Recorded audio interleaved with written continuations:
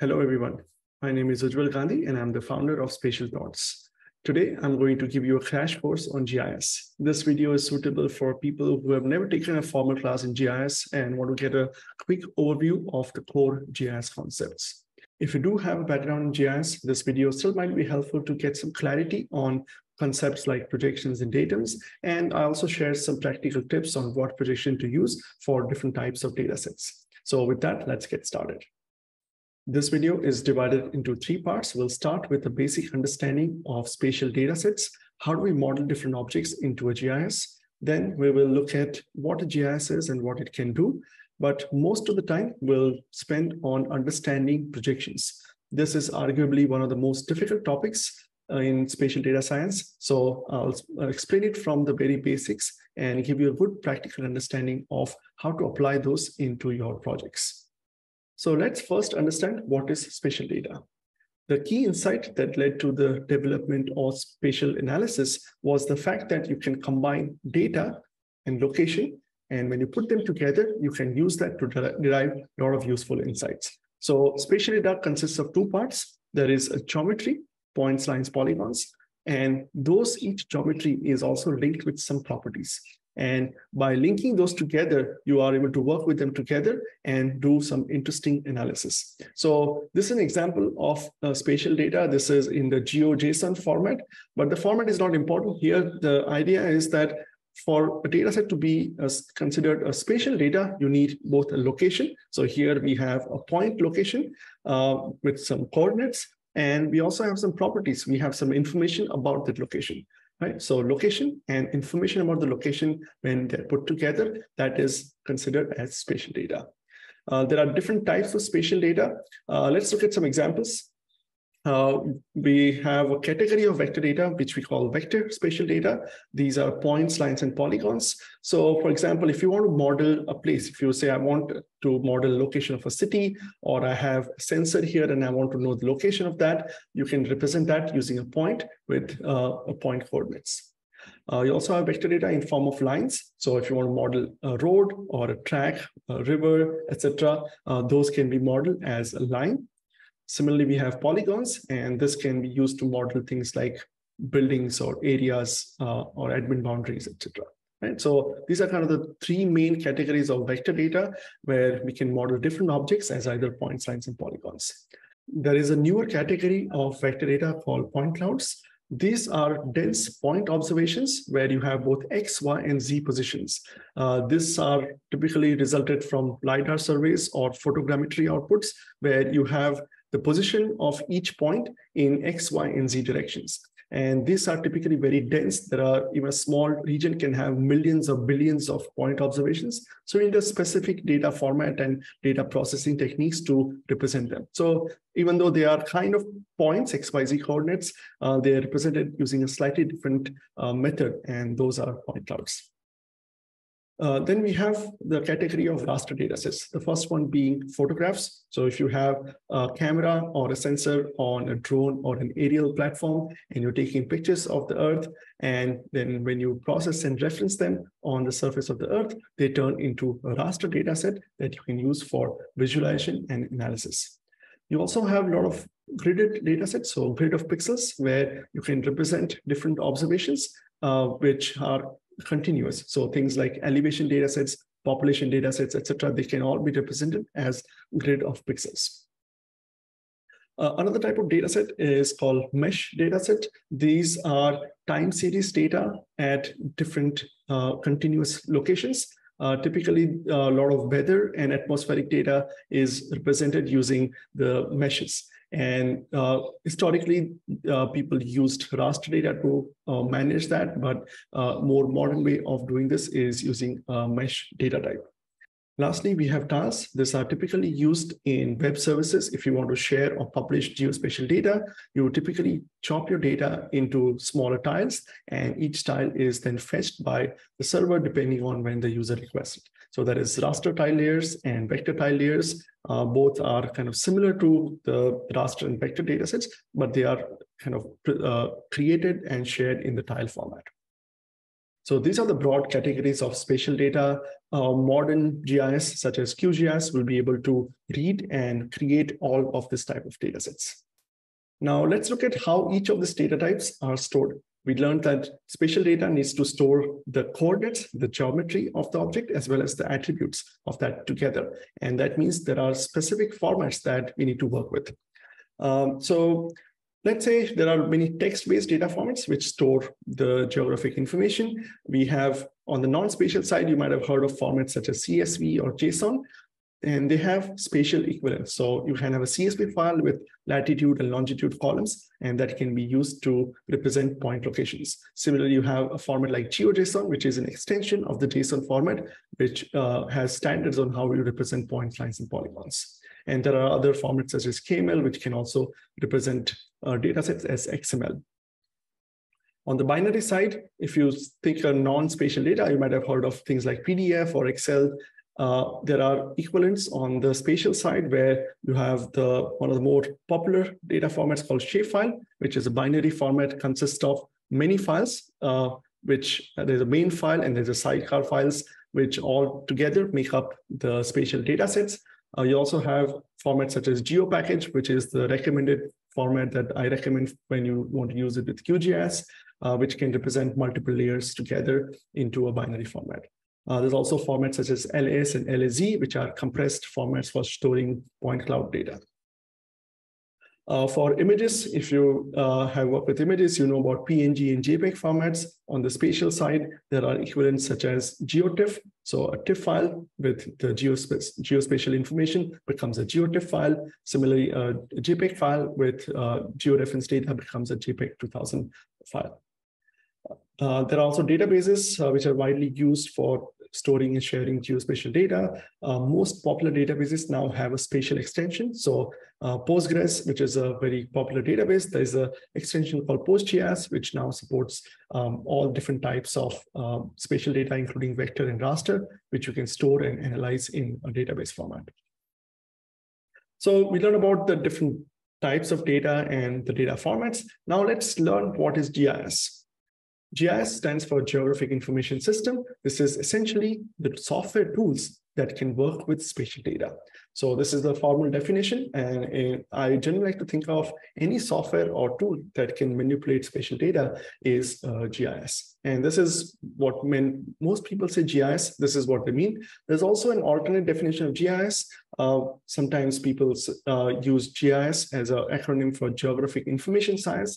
This is kind of related, but this refers to the entire discipline of geospatial science. So when you think about the whole discipline, whole field is called Geographic Information Science. The specific tools that you use in that discipline is a Geographic Information System, right? So there's a difference between those. Sometimes there's a bit of confusion around that, but when we normally talk about GIS, we are talking about the software that can work with spatial data. So what can a GIS software do? GIS software generally has many, many functions.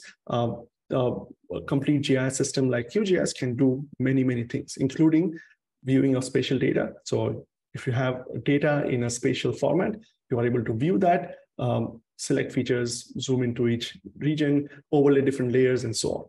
You can also create spatial data. You can digitize photographs, or you can create lines, or you can analyze and create new layers of spatial data. You can create maps. So if there's a way to create a layout with all the mapping elements and create a map for print and publication. You can, of course, analyze spatial data. There are functions and tools built to analyze the spatial relationship between different layers and then derive insights from it. You can also use GIS for transforming data. Many times you have source data in a specific format that you need to read, extract, and then finally load it into a database. You can use GIS for that task as well. Right, with that background, we are ready to learn about projections. There's often a debate where people say spatial is not special. There is nothing different about spatial data science. It's just another discipline of information technology. And for the most part, it's true. It is a kind of specialized branch of IT where you are dealing with specialized data types. But there is one concept which requires a much more deeper understanding and specialized knowledge, which makes working with spatial data a little special. So that concept is the concept around projections. So let's dive into this. I'll cover the concepts, and at the end of this video, you should have a good understanding of these terms. And once you understand these terms, whenever you are reading a tutorial or you're going through a process and you encounter these terms, you'll know what they mean and you can make an informed choice. So let's go through these terms. GIS deals with mapping and analyzing phenomena that is happening on Earth. That means we need to have an accurate mathematical representation of the Earth's surface to be able to analyze this data in a computer system. So how do we model the Earth's surface? One way is to assume the Earth is a perfect sphere, and then we can have mathematical representation of it.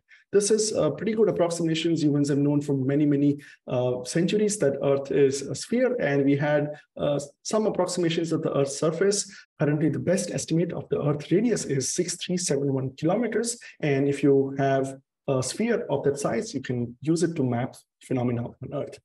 While this is great, this is not completely true. We now have GPS satellites and we have very accurate observations. We know that Earth is not a perfect sphere. The actual shape of the Earth closely resembles an ellipsoid. That means it's a little bit flatter at the poles than at the equator. So we need two radiuses, one at the equator, one at the poles. And once we have an ellipsoid, that is a more accurate representation of Earth. Currently, the best model of ellipsoid that we have is having an ellipsoid with the semi-major axis with 6,378.137 kilometers and the semi-minor axis, which is a little bit shorter than that. And now this is the most accurate representation of the Earth's surface as an ellipsoid. But this requires a lot of more complex mathematical calculations to be able to do things like distance computation, etc. We know that Earth is not a perfect ellipsoid either. There are local variations and undulations. Historically, people have used mean sea level as a reference for having a surface of the Earth, which is a zero potential. The more modern way to measure this is using gravity, where we can take gravity observations and find out the surface of gravity where there is equal gravity throughout the surface. And that shape is known as a geoid. We have very accurate measurements now, which have we have modeled the surface of the Earth using the geoid surface, and it looks somewhat like this. So we have two representations of the Earth's surface. One is an ellipsoid, and another one is a geoid. Which one do we use? Well, it's hard to use geoid for any mathematical calculations or analysis. So we need to use an ellipsoid, but what shape, size, and orientation of ellipsoid that we use? That's where data comes into play.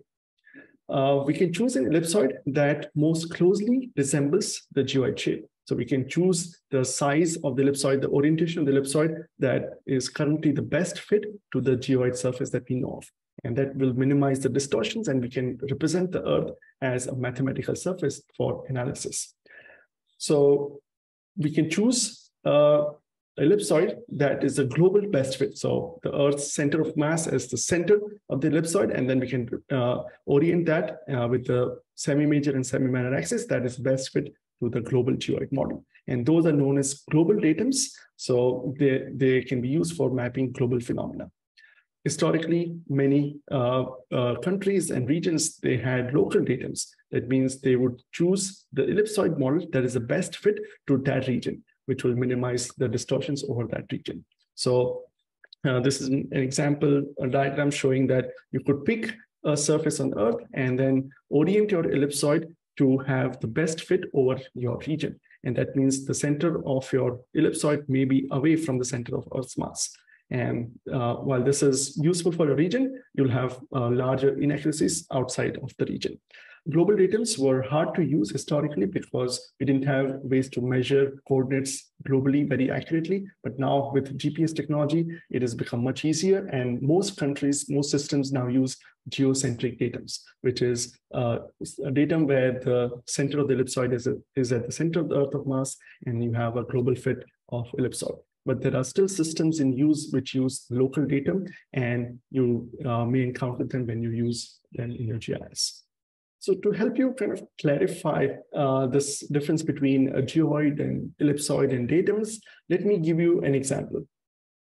A few years back, I went on a hiking trip to see sunrise at this beautiful place called Nandi Hills outside the city of Bangalore. And we got to witness this beautiful sunrise. And as we were leaving the place, I saw this sign there which said, you are standing on this monolithic piece of rock, and the current height of this place is 4,851 feet and above sea level. So above MSL is above mean sea level. And that's equal to about 1478 meters.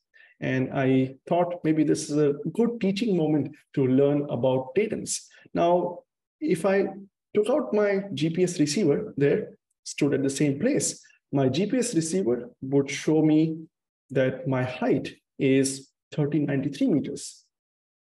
Which one is right? Is the measurement above mean sea level is correct, or my GPS measurement is correct? The answer is both are correct, but they are using a different point of reference. They're using different datums.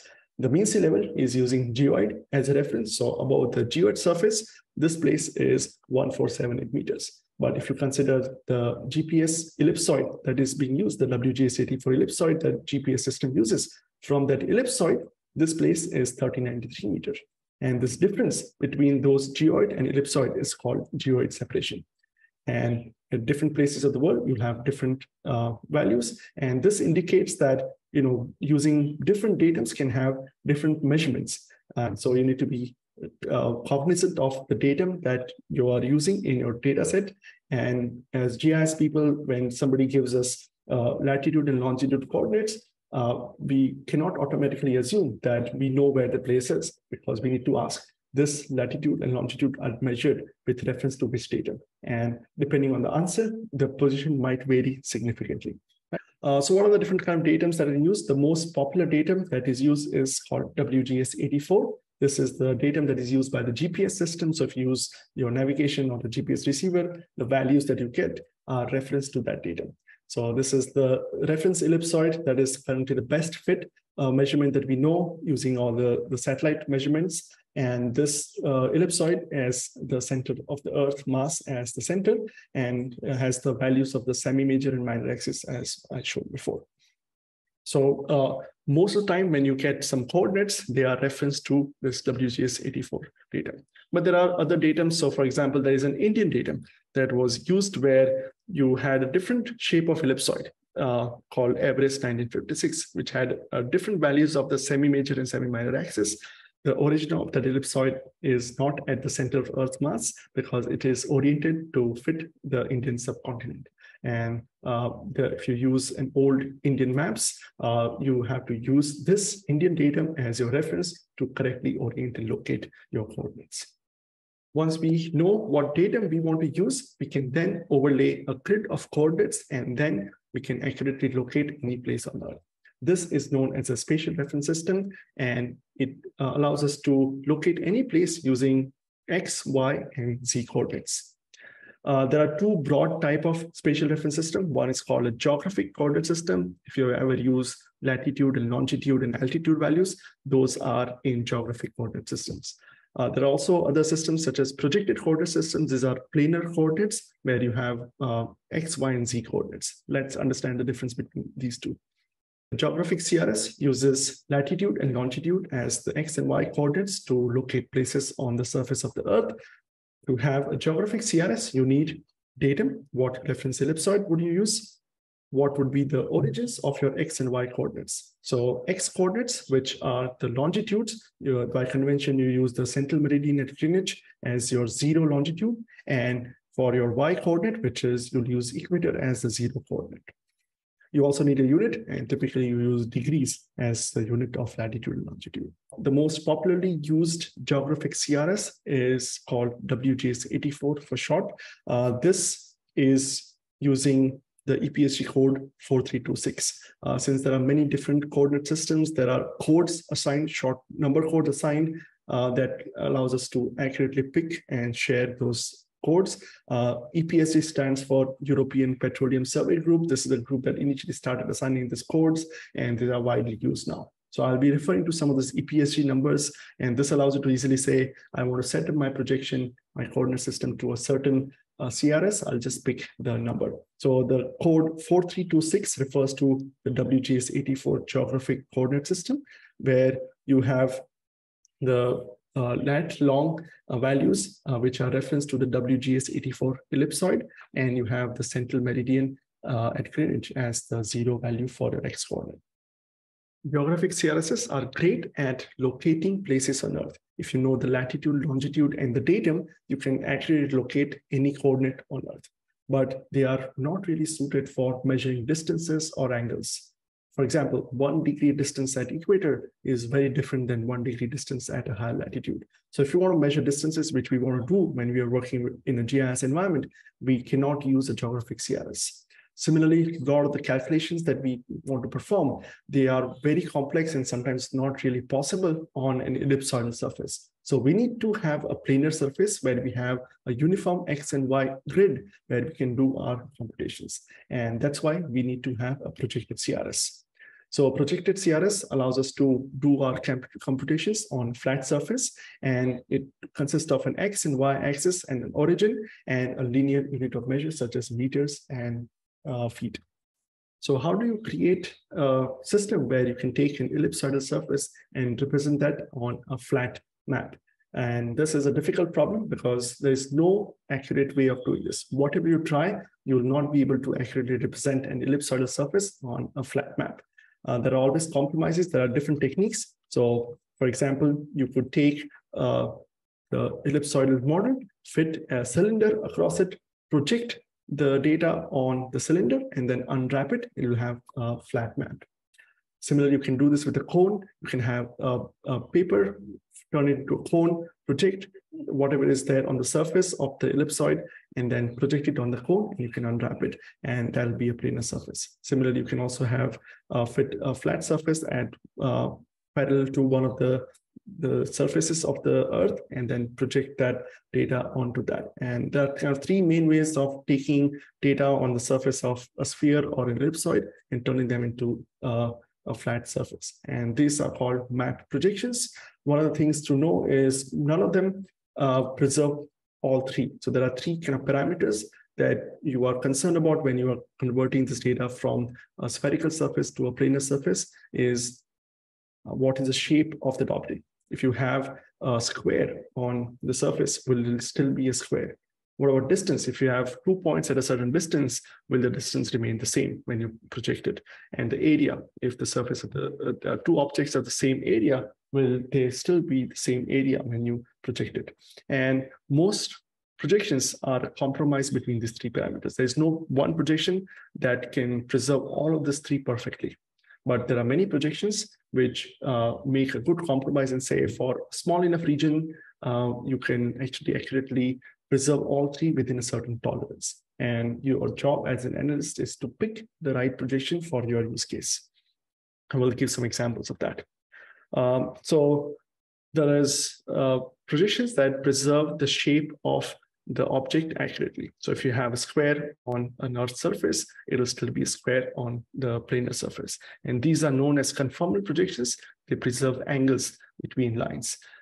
So you might have heard of projections such as Mercator projection or Lambert conformal coning. These are examples of conformal projections.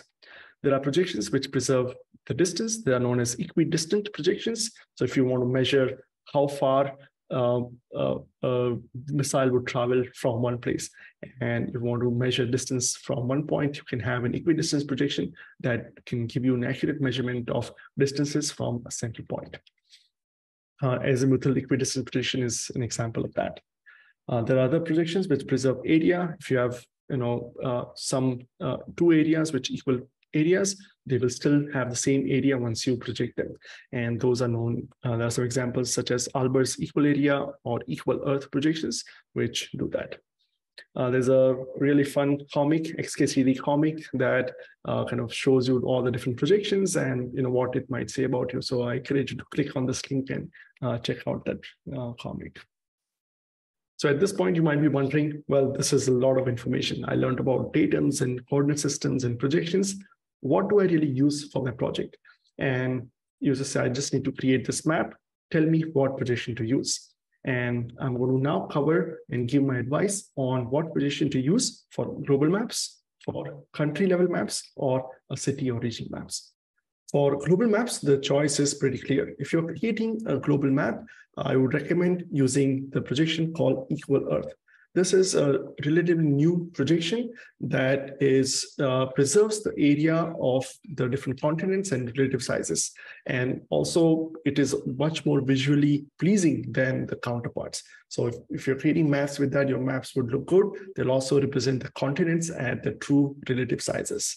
And it is also adopted by agencies like NASA. If you see a map from NASA, it'll be in this Equal Earth projection. The next time you are creating a global map, do not choose the default projection that is in your GIS. Make sure you are choosing the Equal Earth projection that will result in a more accurate representation of the global data set.